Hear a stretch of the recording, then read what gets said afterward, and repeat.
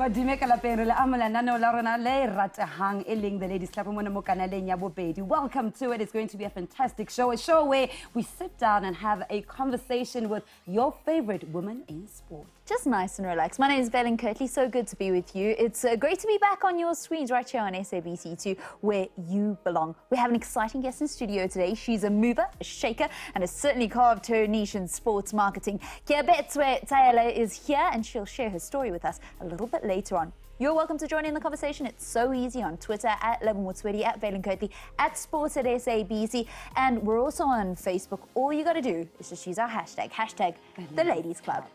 Today we're celebrating female role models who are impacting South Africa through sport. Now they are forces to be reckoned with and role models to so many children and young girls. They are driving innovation, engagement and deal making in sports. And today we are telling their stories. Kea Taele is among those developing new approaches in media and marketing, spearheading initiatives that are worth watching. She'll tell us a little bit more about her journey later on the show. I cannot wait. I'm super excited. Yeah, before we start speaking about our game changer and her area of expertise, let us just take a moment to celebrate Banyana, our national women's football team. They've qualified for every edition of the Women's Africa Cup of Nations since inception in 1998, and they've just recently got something else. Absolutely. Their best record, though, was second place in 2000 at home and 8 years later in Equatorial Guinea, and this is what you wanted to get into. Yes. They've been nominated for the Team of the Year award in the upcoming South African Sports Awards. They're nominated alongside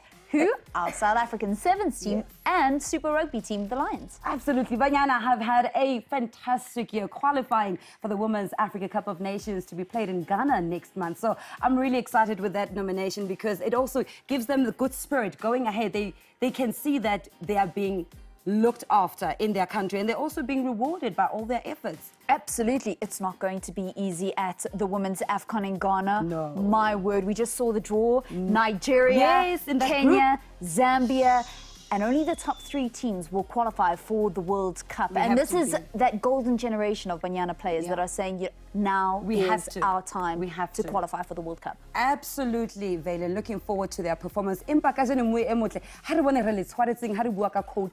Ladies Club. Yeah, so this one goes like this. All over the world, it's been recognized that sport can be a force to amplify women's voices and tear down gender barriers and discrimination. That comes from Dr. Pam Serra. Sure, Dr. Pam Serra is a section head of sports and recreation management within the Department of Marketing and Logistics and Sports Management at the Tshwane University of Technology. What powerful words those are.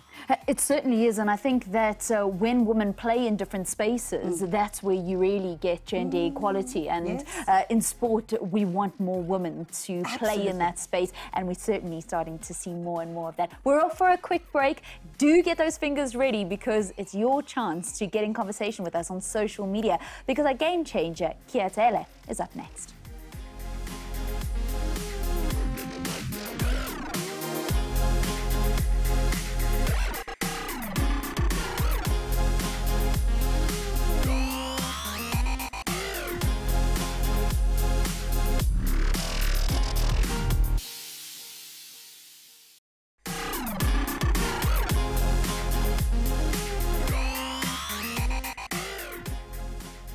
Welcome back. And so buhile nano la rona le ratahang la mafumahadi eling the Ladies Club mona mo kanaleng ya bobedi. Hopolang o ka kopana le rona on social media platforms. Sebedisang fela the Ladies Club eling hashtag ya rona at Belen Kirtley, at Lebamotswedi, at Sport at SABC. Empa hona jwale ha re bue ka Kea Taele, who started her career as a sport journalist and soon changed her course, becoming a sports marketer. It was on this path that she found her passion and fell in love with sport. 10 years into the game, Kea has mastered how to be creative and edgy. Ladies and gentlemen, our game changer today. Good morning and welcome to the Ladies Club. Kea. You're in smiles. We're happy to have you here. Thank you very much, ladies. Thank you for having me. Now, yes. You're used to being the one putting people in the chair. How are you feeling sitting here? Well, a little bit nervous, but excited at the same time. All right, let's talk about your career. What a fantastic career you've had. But let's take it back to, because we mentioned you started as a sport journalist. Is that where it all began, the love for sport? But prior to that? Actually, the love for sports started prior to that Yeah. because I come from a small town called Zurist. Within that, there's a little village called Barakalala, and that's exactly where I grew up. And I was that girl that used to be around guys watching football. I was that girl that should be around guys and watching tennis. So that's where my love for sport actually started. And I think one memory that I have of me was I was in a boarding school when the 2010 World Cup bid was being unveiled. And I was the only girl in a dining hall, and we had a little small TV. And the FIFA president by then, SB, when he removed that envelope, the S came first, do you remember? And we all screamed, and the boys were jumping, and they were carrying me, throwing me up and down. After that, my ribs were sore, but I was literally the only girl that was around that. Wow. So that's exactly where I knew that I've got a thing for sports, yeah. And then, did you always know that you wanted to go into sports journalism when you took up media studies at Boston City College? Actually, no. I went into media studies when I finished my degree, which was a major of journalism and radio. I actually went to work for independent newspapers, and my first internship position was current affairs. It had nothing to do with sports. Wow. And I was in current affairs as an intern for 2 months up until I walked into HR, and I was like, I don't think this speaks to me. I don't think I belong in that little corner there. And I remember my HR manager then saying that, no, you're only allowed to move spaces after 2 months. After 6 months of being an intern. So your next phase, you can change positions. I listened to her. I said, okay, I hear you. The following morning, I went into the sports department, and I remember then it was spearheaded by David Legg. I walked into his office and I said, sir, my name is Kea. Would like to have 5 minutes of your time? He looked at me and said, okay, have a seat. We had a conversation. Clearly, he gave me more than 5 minutes of his time because 2 days later, I had a new corner. Wow, in sports. In sports. And this is now the Star newspaper. I was surrounded by the likes of Matsilali Mamabola. I was surrounded by the likes of Stuart Hess, the likes of Kevin McCallum and Gary Matsi around me. You know, Sepa Milo, and who's doing wonders with Kickoff at the moment. So I was surrounded by those men. And the female senior reporter there was Kushet and Debbie by that time. Sure, yeah. What a journey now that gets you into sports marketing. But now that was still journalism. That was still journalism. How was the move then initiated from journalism to sports marketing? It was an opportunity that just popped up from nowhere. We were running around doing stories for the 2009 Comfort Cup, and I met a lady named Casey Buluiji, and after the Comfort Cup, an email pops by and says, would you like to venture in PR? Wow. Sports PR, and I just did a little bit of a research. I did that, and then 2 months later, I was like, bye-bye the Star, and hello PR. That was in 2009, November. Wow. And the journey has been where it is now. Sure. Was it a difficult decision for you? Because, I mean, you mentioned some of the amazing journalists, sports journalists that you work with, to move into a different space. And although both of them are sports related, it's a very different type of communication that you're doing. Definitely. I mean, where I was, I used to get in news and people telling me to put the news on the paper. Now as the girl that was telling people that this is a good story, your readers want this story. It was a transition that took time. And I liked it because back then she had a small agency, so I was allowed to grow at my own pace into a new move. But it wasn't as challenging as I thought it was, and I think passion met reality of it, and they just clicked from the word go. So I was able to wake up every day and look forward to my day and look forward to doing that. Not that I wasn't looking forward to journalism in a day, but it was a different ball game, and I think I loved it. I just grew into into the new challenge. Yeah. I definitely want to hear more, but let's also look at other inspiring stories from incredible women in South Africa. One such is Elana Meyer, who is one of South Africa's sport grades with an Olympic medal and multiple global records to her name. Yeah, just a couple of weeks ago, she celebrated her birthday. Yeah. And, you know, when she actually retired, she didn't walk away from the sport. She actually decided in 2013, she took her devotion to achieving youth development through sport to another level. Wow, she launched EnduroCAD together with Janet Wellman, and that's South Africa's first endurance academy. Incredible. It was created to promote and foster the development of long-distance runners across the country, which should be you. Well, we've seen so many guys do it, but unfortunately, I think I passed myself by date. Well, just one brief look at Facebook pages shows how much they have done in less than a couple of years to bring South African athletes to the forefront. They're making South African athletes great again, and that is something that's brilliant because South Africa certainly is blessed with so much athletics talent. Let's get back to our game changer because she's got an attitude, doesn't she? This go-getter attitude. Oh, she does. You're supposed to wait for 6 months. Okay, no, I am done with this current affairs thing. I'm done. I have to go and do. Do you think it's your attitude that's kind of been all the difference for you? I think my passion came before my attitude. I was passionate, and I mean, my background serves as a huge inspiration.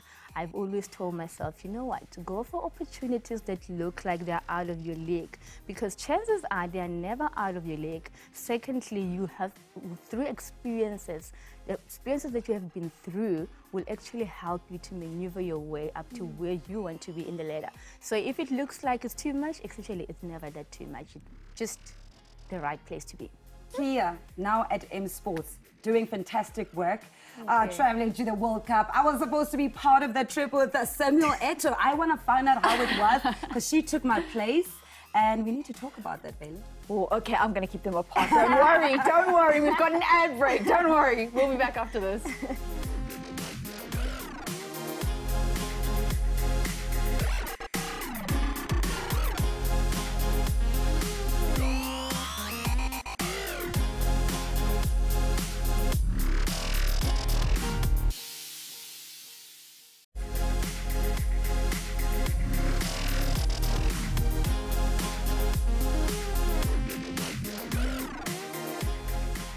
Welcome back. Let's now get right into the conversation and zoom in on a lady who has blazed the trail in our sporting world. And today our superstar is Bronwyn Roots. She runs an international sports PR consulting company and has led some of the biggest campaigns on sporting sponsorship. Oh, her many achievements, including the running of the PR on Vodacom's Join the Voice campaign, behind Bafana's campaign at the FIFA World Cup as well. And many of the stories that you hear from the Olympics and the Paralympic Games, so from 2004 actually, have been those messages sent by Bronwyn. She won a PRISA award for Vodacom's Rugby Player 23 campaign, and that's just one of a number of awards from this trailblazer. So certainly it has paved the way for so many people, much like our game changer who is nodding her head. Kea, do you feel that Bronwyn has really paved the way for women in this space? She has, and I think there's a lot of other incredible women that have really done the same thing. I mean, if I were to speak about my leader currently, Mom Felicia, who is an incredible human being. I even get goosebumps when you talk about her. Words fail me when I have to mention her name, because she has set as an epitome of a great example for women in sports. She has set boundaries. She has not only been a mentor and a boss to us, but her work ethic is incredible, great. She has taught us principles of having honesty, discipline. Her values speak with just her presence, and I think women like her deserve to be given that much credit because they've really done well for the sports industry in this country. But we also know that with your career comes exciting campaigns such as the ones we mentioned with Bronwyn. What are some of the exciting projects and campaigns and globe-trotting ventures you've done that really are the highlights of your career? And you've got to throw in the World Cup there. Yes! Oh, wow. I can mention so many. I think, just to start off, it occurred to me recently that I actually worked on the World Cup trophy tour twice with different clients. I worked on the trophy, yeah. different brands. I worked on the World Cup Trophy Tour with Sony, that was 2010. I came back to work on the World Cup Trophy Tour with Coca-Cola. Yeah. I have worked and met the likes of Zinedine Zidane when I was doing PR for the Danone Nations Cup. Oh, no. I have been nominated on the new category for G-Sport Award this year as Women in Sports PR and Sponsorship category. I worked on the Brutal-Free Netball. Remember, it was a league that talks about empowering of women, the first with nature in this country. I've done great things. I think it's been an amazing year. And recently, which is a campaign that I'm working on, which is a Russia campaign that you're working on. By the way, I didn't replace you. We take the two gentlemen there. No, she didn't replace me. I had duties to attend to here. So just as I was going to start playing referee, let's clarify the situation. So the campaign allowed me to work with one of the greatest African footballers in the name of Samuel Eto'o. That has been amazing. And I guess that's PR in a nutshell. That's a typical PR. It allows you opportunities, some of the opportunities that you can never even get to comprehend. Your networking and your relationships within the space, it's great, yeah. Who would you say has been the greatest sports person that you've been able to see behind the scenes, that you've met and they've really kind of left an impact on you, just how they are away from the cameras? Because that's the side that you get to see. Oh, my God. I would mention the recent guy, Samuel Eto'o. Humble. He takes the definition of modesty and humility to a different landscape. He is one of the humblest people that I've ever met, irrespective of the great accolades that are associated with his name. He is a guy that stops and greets every single person, from a butler to a door guy to a bartender. He's got that personality, and you wouldn't really say you are sitting with the greatest legend. He will engage in every conversation you can think of. So I think having the privilege to see him behind the scenes and in front of the camera was a great privilege for me. Okay, I'm going to put you on the spot now, because when we talk about sports marketing, it's important to also let the viewers know how easy or difficult it is to get a program sponsored, to get an athlete sponsored, to get an initiative sponsored. How do those campaigns come about? Oh, wow. I think it actually depends on what we do basically as M Sports. We leverage, what our fundamental role is to leverage sponsorships through sports properties, predominantly football, but we have worked on other campaigns that are not football related, sports outside football like rugby and cricket and netball. We've worked with other accounts that are not even associated with sports at all. But I think that we are still getting to a place whereby we need to empower more sponsorship that are coming towards women versus their male counterparts. Our male counterparts are far ahead in terms of getting their team sponsored and getting their personal brand sponsored. But it's a work of the corporate industry that would like to get in the space to also start looking at women in sports and to start looking at women teams across the globe, not necessarily only looking at the top tier sports as well. Yeah. And what is the message for teams, women's teams specifically, and women athletes, that they need to be presenting to corporates, and that corporates need to be hearing to get involved in women's sport? I think it's also the spaces that we're into. If you look at the landscape of sports, women's sport doesn't get that much of coverage. And honestly and truly, if a corporate is going to enter into an engagement or a sponsorship, they need to get a certain return on investment on that particular sponsorship. So if there's not a lot of women's sports being televised or being spoken about into the newspapers.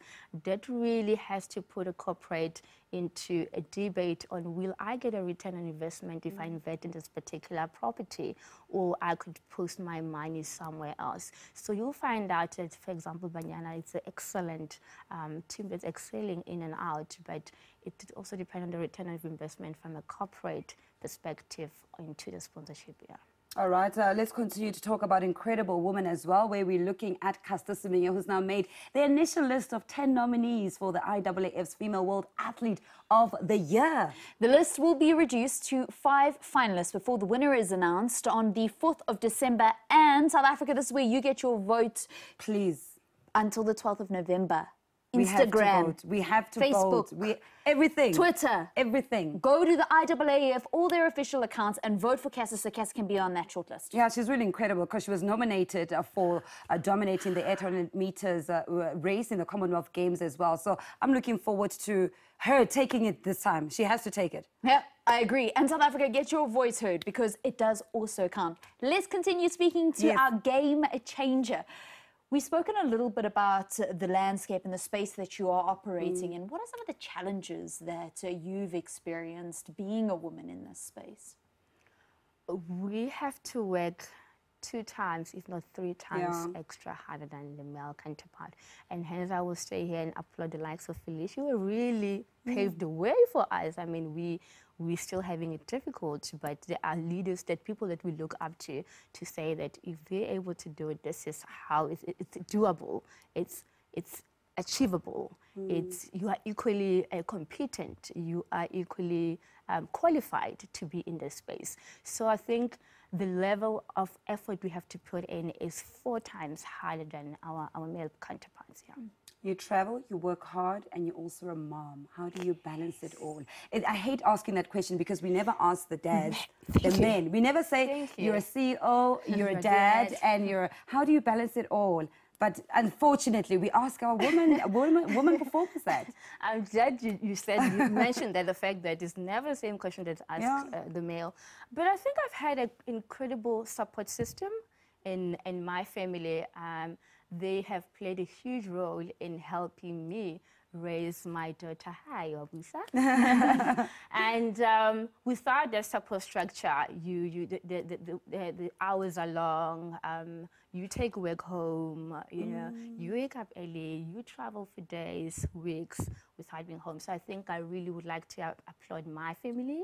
That has been a true support structure. My family and friends played a critical role into ensuring that she does not feel that space of being left out. Where's my mom? So if she's with my friend, my cousin, or my other aunts, she still knows that she's home.